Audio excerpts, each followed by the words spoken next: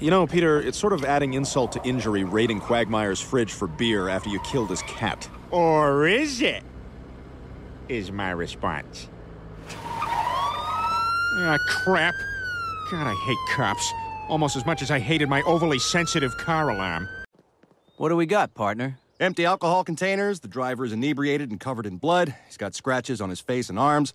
There's a blood-soaked corpse in the back seat. Got shovels in there. And a hand-drawn map titled, "This is where we'll hide the body." Well, that all seems fine. Sorry to bother you, sir.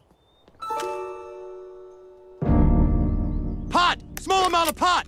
You're under arrest, dirtbag! Oh, come on! I don't appreciate drug addicts in my town. I'm a family guy. He said it!